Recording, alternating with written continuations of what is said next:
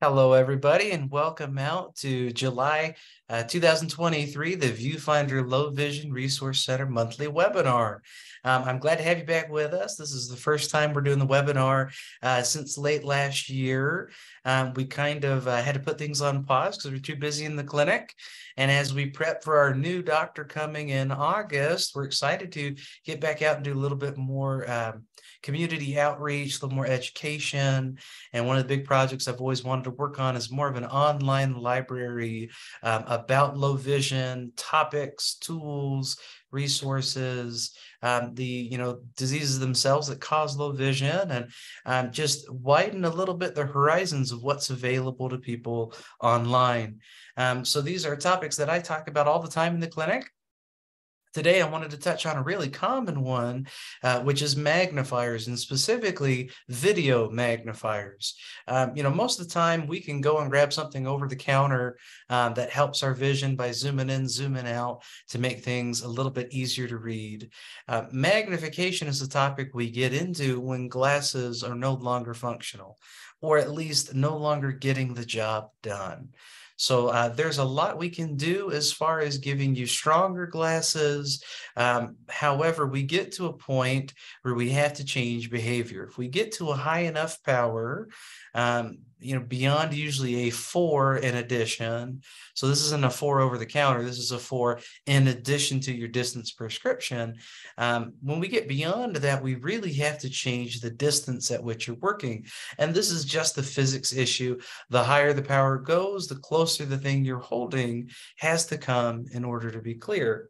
So if I was to take an extremely powerful lens like this is a 6 times magnifier, or roughly 20 times in diopters. Diopters is what we use to measure glasses. If I was using this to read a paper, so I held my paper here in front, I would have to come all the way in to where it's almost touching my nose in order for me to read it. And the main disadvantages I get is I don't have enough area around to see the whole picture because it's magnified. So I would have to move my head back and forth to read through the article or the letter or whatever it is I'm looking at. So if I hold that lens out here in front of the camera, again, the paper is terribly blurry. It's not in focus at all until I come terribly, terribly close. And so if I take that away, you guys see just how close I'm holding that in front of the monitor. Of course, on the monitor, everything is flip-flop backwards, so you're not going to be able to read that very clear here in this video.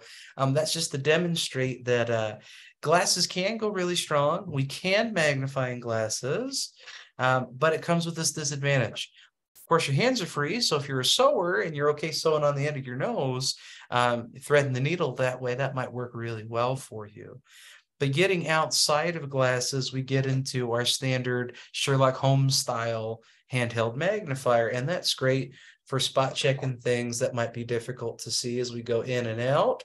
We can make things bigger and smaller, and we'd have to pass left and right to get through that whole thing. But that's one of the biggest issues people find with handheld magnifiers, is that you don't get enough room. Again, we're losing area as we magnify. So having to pass this left and right through your whole book as you read your book is taking some of the fun out of what you're doing. And the stronger you go with the magnifier, the smaller it gets. If you would believe it, this is a 7 times magnifier. This is the 8. And you see just how much smaller of a size we get out of that. So when I get to a certain power in magnifiers, that's often when I turn to using video magnification instead. Video magnification means we're going to use a device of some kind with a camera to zoom in and zoom out. That comes with advantages and disadvantages. The biggest disadvantage being that these devices are typically much more expensive than your standard handheld magnifier. It's easy to find a handheld magnifier for less than $100, but if we're looking at digital magnifiers, we're looking usually somewhere around $1,000 to get one that's high quality. Of course, you can always go online and look for things that are refurbished or being resold, or perhaps older models, discount brands. You know, there's always some off-label in another country trying to be sold. Mileage is going to vary on those and often come without a warranty. The products I like to sell are the premium ones. You know, I want patients to have the best equipment. And I think the last thing that a senior citizen needs who's got major vision impairment is a device that breaks down, causing them to go back into the store, having to send it back to the manufacturer, dealing with the whole rigmarole. So to that end, I want to talk about a few devices I think are wonderful.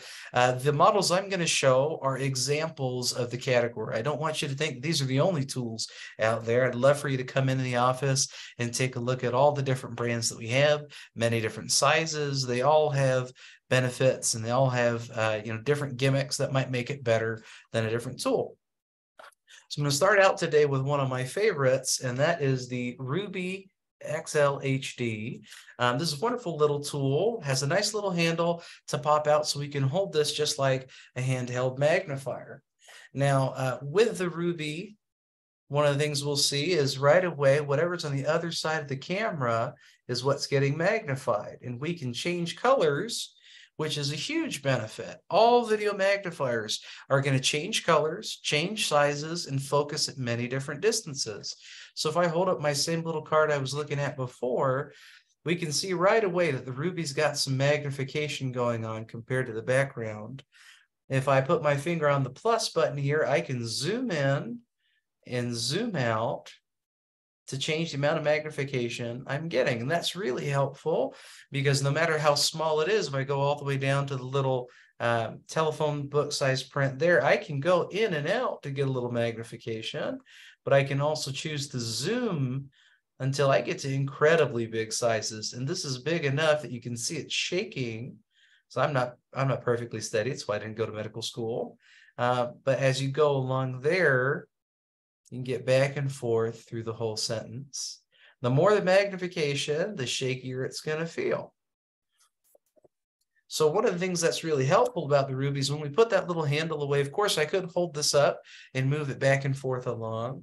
But what I really like is the ability to pop out a little kickstand and set that right on top of what I want to view.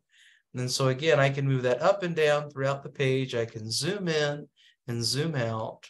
And like I said, we can change colors. That's done with the blue buttons on the other side here. So we come down in the middle of that little sentence here. We can rotate through black and white, white on black, blues and yellows and different colors. And everybody's a little bit different, what might work well or work poorly for them. If needed, we can also take a snapshot, which means I can take away what I'm looking at and I'll still keep it on the screen. We hit that snapshot again and it's going to go back to the live view, which is pointing down towards me. Snap that kickstand shut and it's going to turn off. The screen powers off by itself. Pop that little kickstand open and it's going to turn right back on and we'll immediately begin viewing whatever we set this down on top of. So the Ruby XL HD, great little product, really easy, I like to say, to stick right into a pocket, take around with you, put it into a purse and a backpack, great for kids who need something small they can take from class to class in school to see all kinds of different things. Again, you can hold it up right if you're scanning up and down labels in a grocery store, or maybe looking at something with lab equipment, you need to read what's on the other side there. But if we're extendedly reading, we pop out that little kickstand, put it on top, and move it back and forth like a stand magnifier. So great little tool. But a lot of people will say, well, when we get to those bigger sizes and you're only getting a couple words at a time, how do you get around that? And the way we get around is by having a bigger screen that allows for larger area of view, even with that magnification. So the other tool I want to show you today is the Explore 12. The Explore 12 is one of our favorite products here at ViewFinder. It's hard to keep on the shelf because people like it so much. You may have seen the very large CCTVs that we show, and I can't bring one of those back here to put on camera, but our biggest one goes about 27 inches. That's the Acrobat HD from Enhanced Vision. Wonderful device, but it's built to sit at a table or a desk. It's not something you really carry from place to place unless you're a strong man and just feel like doing that. The Explorer 12, though, is a small enough size that you can take it back and forth with you to different places. It does come out of the stand that it sits in. It also has its own kickstand that we can pop out. So we could place this right on top of something we might want to view. You'll see me moving there underneath. So I put my little card right underneath it, and we'd move the device back and forth. But one of the big benefits of these desktop units, these larger screens we can go to, is the ability to put it into a stand. So if I go back to normal color here, it doesn't matter what I put underneath, we can get a good view of that. So if I take that same little card, put it right underneath there, and I can move that left and right. I'm just moving the card instead of having to move the whole device, which is a big benefit for a lot of people. We can still zoom in and zoom out. We can still change to different colors, which again, big benefit for some people. And as we zoom in, the more we zoom, the more we have to move.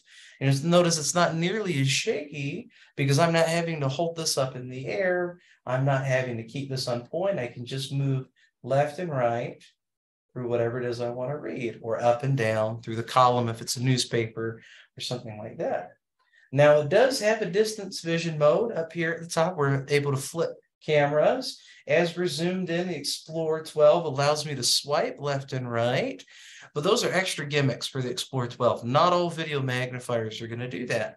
As I stated at the beginning, video magnifiers are always going to allow you to zoom in and out, and they're going to allow you to change colors. Many of them are going to focus at different distances, but not all of them allow you to switch cameras. Not all of them allow you to use a touch screen. That's one nice thing that I like about the Explorer 12, but it's not the biggest reason to get it. The biggest reason is the size and how it's lifted up from the desk. So if I switch to that distance camera, though, it's pointing now out to my little chart across the way. So I'm going to turn and tilt this a little bit to try to center up what I'm looking at. And as I push and zoom, you can see it is magnifying even at a distance. So we've got a number 5 there starting the chart. Now, there's no flexible camera that goes along with this, so I have to manually move my Explorer 12 and get a little glare there to go back and forth across what I'm viewing. So if you want to use this for television or something like that, it is going to require a little bit of manipulation. There are other units that do have flexible cameras. We can go right back to our reading here. And there are units that don't have any distance at all. But these video magnifiers, again, are going to allow you to zoom in and zoom out. Whatever distance the device is made for, that's the benefit you should be expecting from it. So while our 7 times handheld magnifier is always 7 times, the Explorer 12 can go anywhere from 1 up to 15 times magnified. If we take it off of the stand, it goes up into the 20s.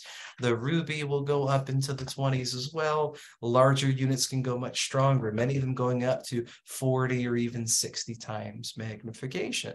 Very helpful when you have a large amount of impediment to your vision. It's people who are legally blind, or those who are perhaps hand motion only and need something very big to see. If you get a medication bottle under there, maybe you only need that one word. You can zoom into a big enough size. So here's our 15 times magnification, and we might only fit the word visual or then and they under there, but we need to be able to get things up big enough to do that. And so very important devices for everyone in the community to know about, but it gets better. The way it gets better is that you might be walking around with a video magnifier and not even know it. If you have a smartphone, your smartphone and the camera in it is basically usable as a video magnifier. Now, it depends a lot on how old your smartphone is, the quality of the camera that you have.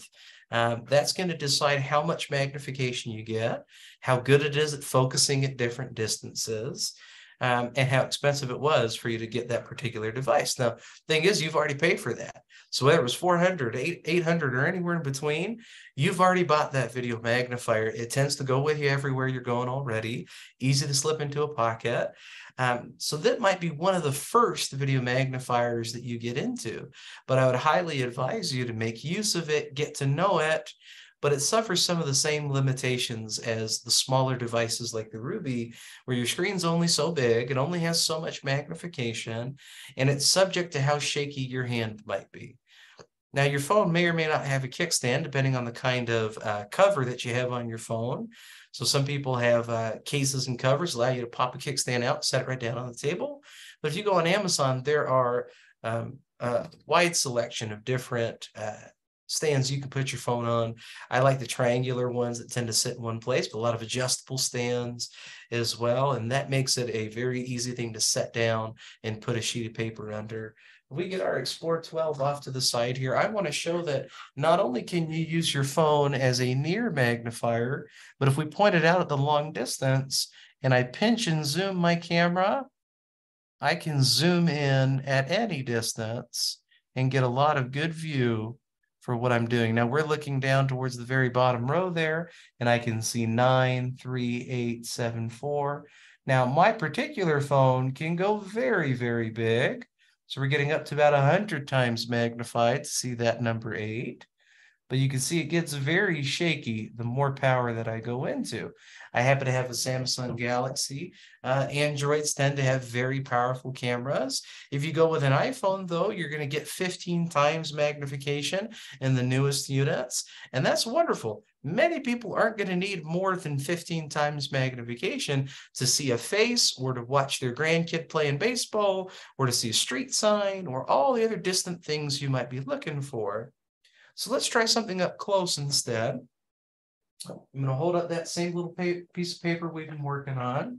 Okay, and so if I hold this out at the distance, it's going to be kind of hard to do with two hands. Okay, if I started to zoom in a little bit. Okay, so I'm going to go to about 5 times magnification. I can hold up that card again, and you can see the difference between the card in the background and what's on my phone. We get a lot of magnification coming through that. So I could pick up anything in the grocery store, at home, a label I needed to look at, and get really good view at what I'm trying to see there. Now it gets even better. Not only can I use that camera, but what's your camera on your phone for? Taking pictures.